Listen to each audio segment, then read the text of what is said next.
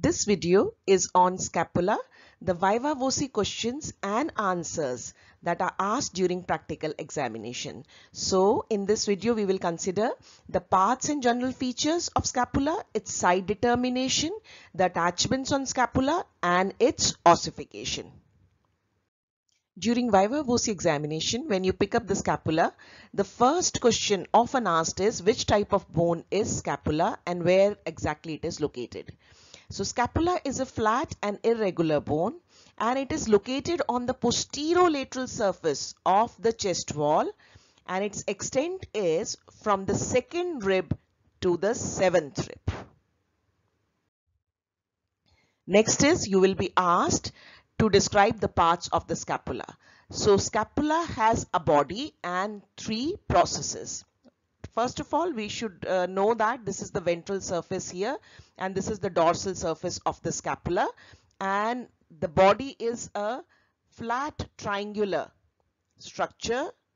So here you can see the flat triangular part of the scapula. This is known as body of the scapula.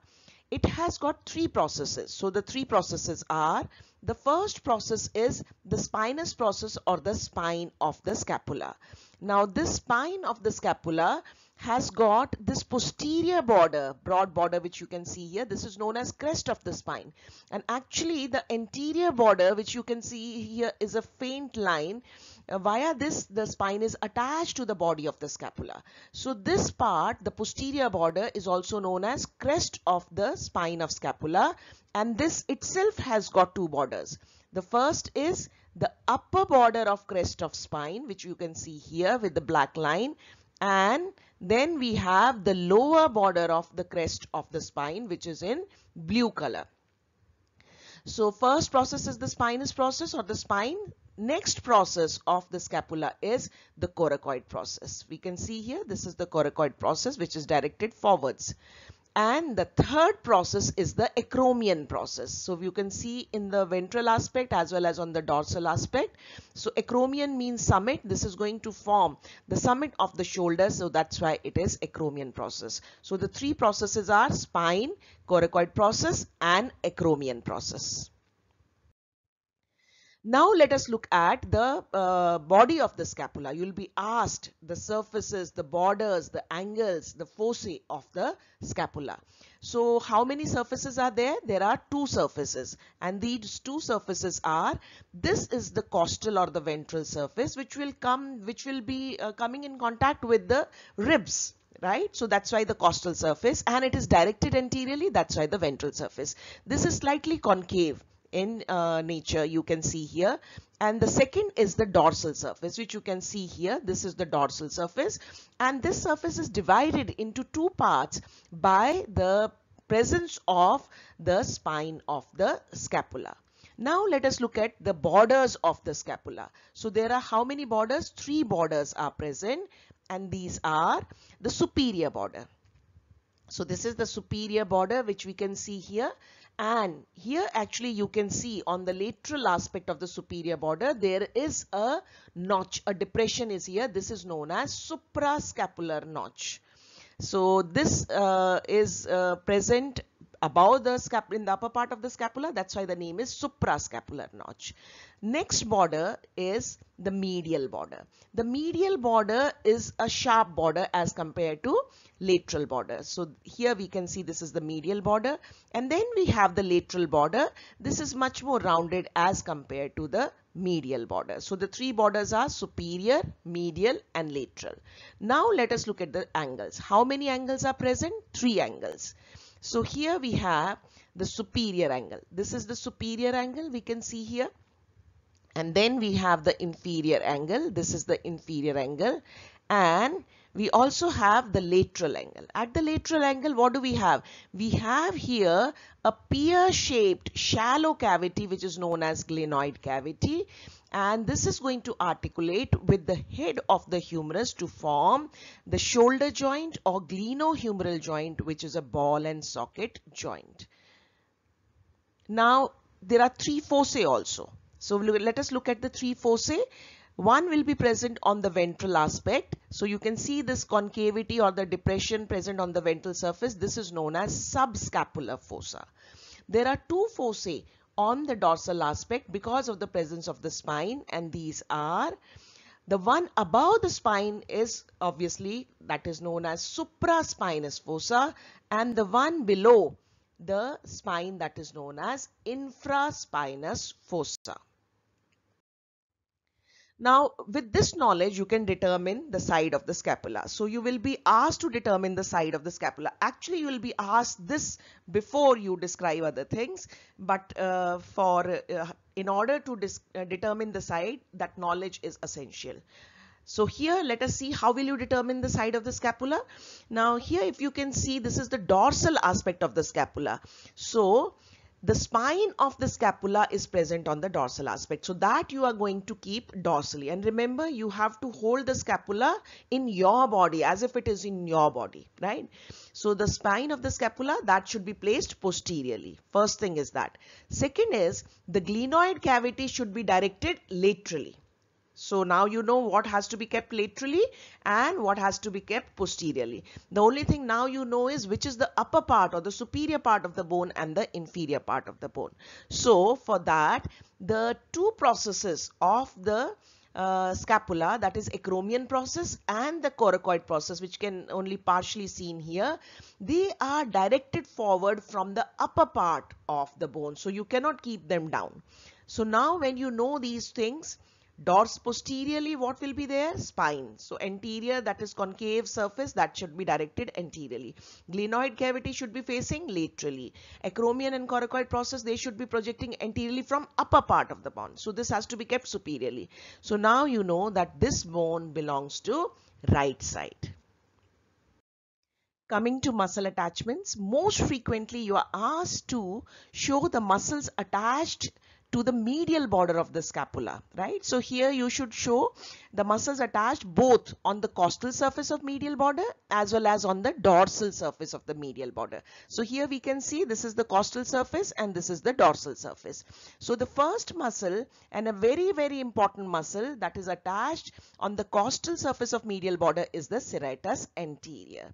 Then on the dorsal surface, we have three muscles attached. First is levator scapulae. You can remember it this way also, that levator means to elevate. So this will be the first topmost muscle there on the medial border. Second muscle is rhomboides minor, which is actually attached here on the dorsal surface of the medial border, just opposite to the root of the spine of the scapula. Then we have rhomboides minor. So just remember, the minor is smaller muscle, so it has to be kept above the major muscle, right? So that rule you should follow. So the three muscles attached on the dorsal surface of medial border are levator scapulae, rhomboides minor and rhomboides major. Now next let us see the muscles that are attached to the lateral border of the scapula. So this is the lateral border of the scapula. So here we will have two muscles, and these are, the first one is the teres minor. So teres minor, it will be taking origin from two slips you can see here, and actually its origin is interrupted here by the presence of an artery, and that artery is the circumflex scapular artery. This will participate in the anastomosis around the scapula. So first muscle is teres minor on the lateral border, and this is on the dorsal surface, right? There is no muscle attached on the ventral surface of lateral border of scapula. So next is teres major. So same rule follows, minor has to be above sorry, and the major has to be below. So teres minor and teres major muscle. So how will you remember this? The rhomboides muscles, they are not attached to humerus. They are in fact attached to the spines of the thoracic vertebra. So that has to be kept on the medial border. Whereas teres minor and teres major, they are inserted where? On the humerus. So humerus is present laterally. So teres minor and teres major muscles will be taking origin from the dorsal surface of lateral border of the scapula. Let us here also consider the muscle attached to the inferior angle, and that muscle is latissimus dorsi. This is a huge muscle. This will be taking origin from many other places also, but this is latissimus dorsi. So all those muscles which will be inserted on humerus, they have to be present along the lateral border here and also on the inferior angle.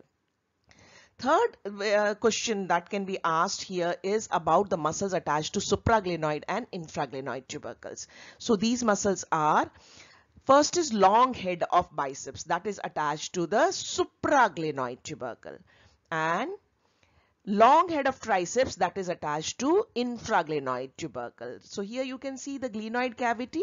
So here the supraglenoid tubercle is just present above the glenoid cavity, infraglenoid tubercle just below that. Here again follow the same rule. Biceps only 2 heads, triceps 3 heads. So triceps has to be below the biceps.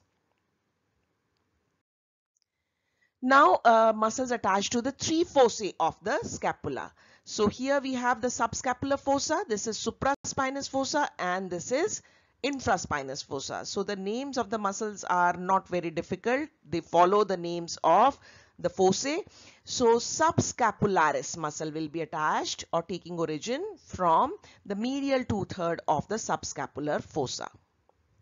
Then supraspinatus muscle will take origin from supraspinous fossa, and infraspinatus muscle will take origin from infraspinous fossa, or that they are present on the dorsal surface. Now let us look at the muscles attached to the processes of scapula. So we are going to begin with the coracoid process. So there is insertion of pectoralis minor, and there is origin of 2 muscles from the tip of the coracoid process, and these are the short head of biceps and coracobrachialis. Remember, the long head takes origin from supraglenoid tubercle, so they are very close to each other. So coracoid process, how many muscles are attached? 3. Insertion is of pectoralis minor, and origin is of short head of biceps and coracobrachialis. Let us look at the acromion process and the spine. So here we can see this is the upper border of the crest of spine, and here we will call this as the medial border of the acromion process. So there we have insertion of trapezius, and then to the lower border of the crest of spine and the lateral border of the acromion process, we have origin of deltoid. This is simple to understand. Remember, the upper border trapezius is above and deltoid is below. So that way also you can remember this. Okay, so now the very often asked question, right? Most of the time this question will be asked. Name the structures attached to the coracoid process. So here this is a top view actually, and this is the coracoid process.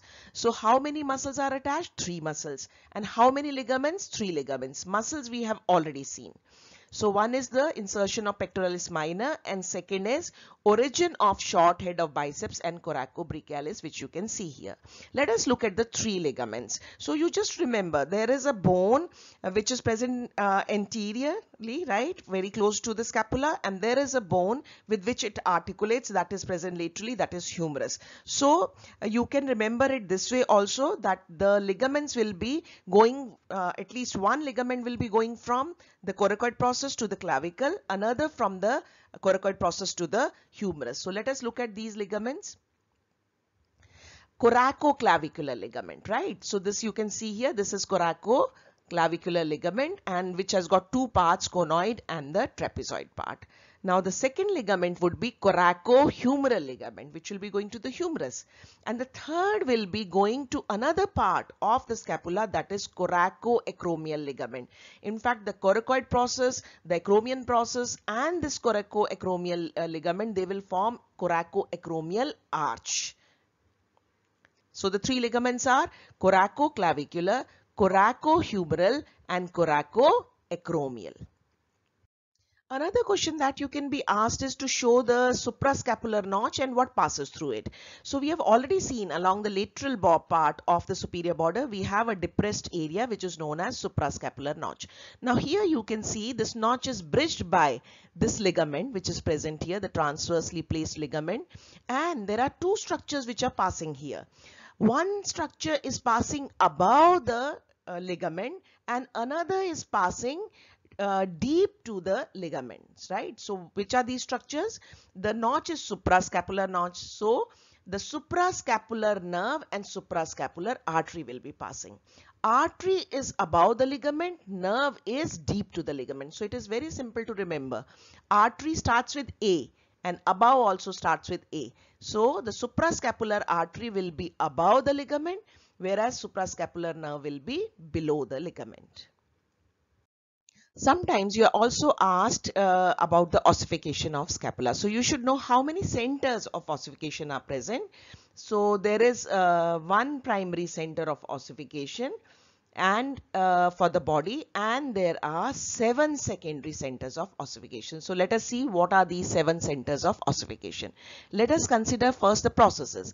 So here we have 2 for the acromion process, 2 for the coracoid process, 1 for the glenoid cavity, this lower part here, and we have 1 for the medial border and 1 for the angle.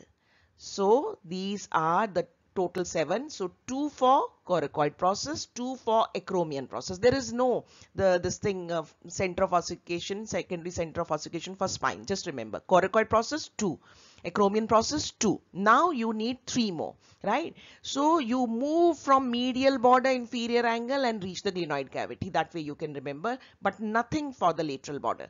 So 1 for the medial border, 1 for the inferior angle and 1 for the glenoid cavity. So this is all about the scapula. These are the questions you must prepare before your Viva Voce examination. Another question asked about scapula is what is winging of scapula and what causes it. So in this picture we can see the winging of the scapula. This is often asked when you show the insertion of serratus anterior along the costal surface of medial border of scapula. So at that time it is often asked. So when a person, what is winging of scapula? When a person pushes against the wall, the medial border and the inferior angle, they stand out. They become unduly prominent because one of the function of this muscle that is serratus anterior is to hold the scapula against the thoracic wall.